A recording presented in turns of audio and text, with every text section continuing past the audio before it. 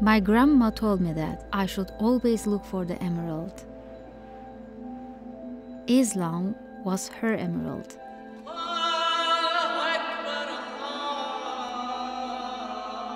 Justice, love, and unity. الأصل إن الإسلام بينظر للمرأة كأنها جوهرة ثمينة. She was free to say what she meant. I'm not free.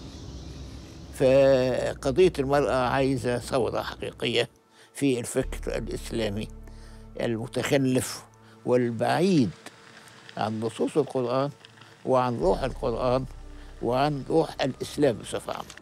When I criticize Islam in the Muslim world, I am considered reform-minded and progressive. How many times did you have a female photographer? Never. Okay.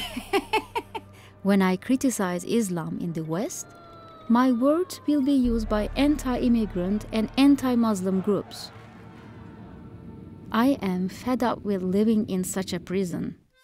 When I wrote a letter to God, I didn't know where to send it. Okay, but maybe I know. Do you know his fax? I can't send a fax. I have to send email. Oh, yes, but maybe he doesn't have email. When a boy learns in school that he is better than his sister, his sense of justice is killed. So that's the problem. Anlamadığım bir şey var. Sen niye hiç kız çocuğun olsun istemedin? المسلمين أحوالهم زفت وزي الراجل الألماني اللي أسلم قال أحمد ربنا إن أنا أسلمت قبل ما أشوف المسلمين. لو شاف المسلمين ما كانش هيسلم.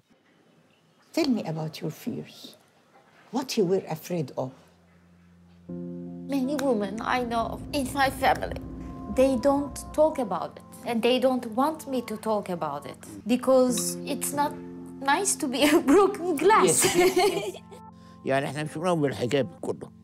أما النقاب فده احنا بنرى فيه وصمة عار.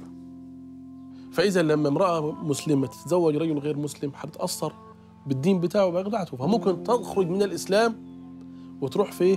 النبي صلى الله عليه وسلم قال من بدل دينه فاقتلوه.